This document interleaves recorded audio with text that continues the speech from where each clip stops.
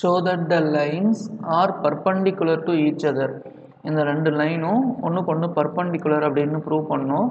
இது ஸ்டாண்டர்ட் ஃபார்மில் கம்பேர் பண்ணுங்கள். x minus x1 by a1, y minus y1 by b1, z minus z1 by c1. அதே மாதிரி இதை வந்து x minus x2 by a2, y minus y2 by b2, z minus z2 by c2 compare பண்ணிங்கன்னா a1 க்கு நேரா 7 இருக்கு, b1 க்கு நேரா -5 இருக்கு, c1 க்கு நேரா 1 இருக்கு, a2 க்கு நேரா 1, b2 க்கு நேரா 2, c2 க்கு நேரா 3.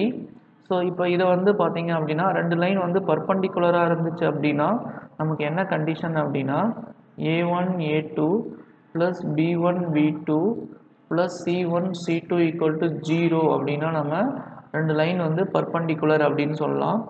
இப்போது நம்ம இதை வந்து நம்ம என்ன பண்ணலாம் அப்படின்னா இதை கண்டுபிடிச்சி 0 வருதான்னு செக் பண்ணிக்கலாம்.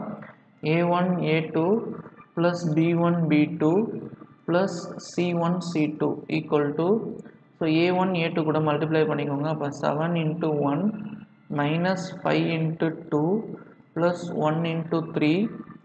இங்கே 7 ones are 7, 5 twos are 10, 1 threes are 3, 7 plus 3 வந்து 10 வந்துடும், 10 minus 10 வந்து 0. ஸோ அப்போ டாட் பண்ணும்போது 0 வருது. அப்போ 0 வந்துச்சு அப்படின்னா லைன் 1ம் லைன் 2ம் பர்பண்டிகுலராக இருக்குது. ஓகேங்களா? அப்போ ரெண்டு லைனும் பர்பண்டிகுலராக இருக்குது.